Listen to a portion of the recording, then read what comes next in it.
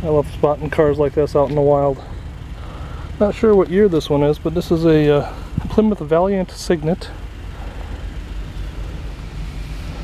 And it's sitting next to a Dodge Dart Swinger.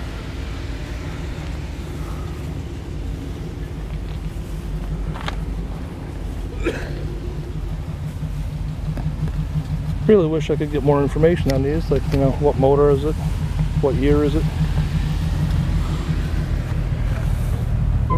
Too bad you can't see that dark green interior.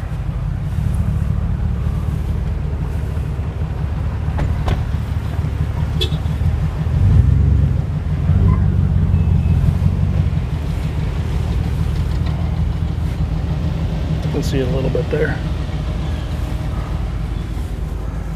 I always like the turn signals up on the fender like that. I know Chrysler did that for a lot of their products. I remember I had some similar ones on a Cadillac I used to have.